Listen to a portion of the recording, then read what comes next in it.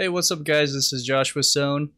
I wanted to go over how to get your track prepped and ready for recording purposes through one DAW to the other. Now, what I mean by that is most recording studios still use Pro Tools, and that's been the industry standard for many years. I don't see it changing for now. So the thing about being a composer, most composers don't use Pro Tools as their main tool, so to speak. So a lot of composers from Hollywood will use Cubase, for instance. Digital Performer is really popular, and there's also Logic. The concept is we like using one program, and the engineers like to use Pro Tools, and so it can get a little bit tricky sometimes when you're trying to translate your session onto the Pro Tools session.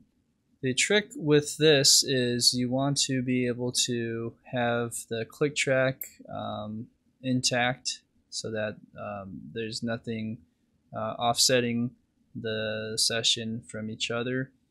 Another thing is it's great for bar referencing or measure referencing. So maybe you have your sheet music all printed up, and while you're in the control room, you can click on or do the talk back, talk to the orchestra, say, all right, measure 65, let's change this part.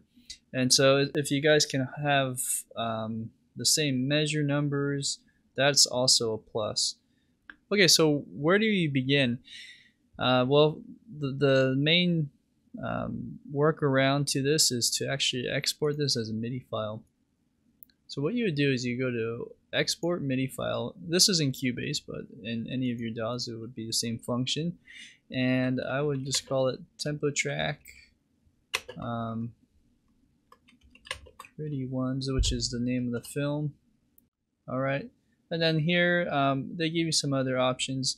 Keep in mind, this is not to translate the MIDI file itself or with the data, because we're not going to actually do a mock-up. All we need is get the data for the tempo track and maybe time signatures and other things too. So I think we can leave that as is. We'll press OK. I have also Pro Tools ready and loaded here. So what I'll do now is show you what the engineer would do. And if you guys can do this and you have a way to buy Pro Tools, then I highly recommend doing this yourself, because then that's less time for the engineer to do this, and in the end you might actually save money in the long run. Okay, so going back to the idea is we're going to find the tempo track here. There's my tempo track. Alright, which is a MIDI file.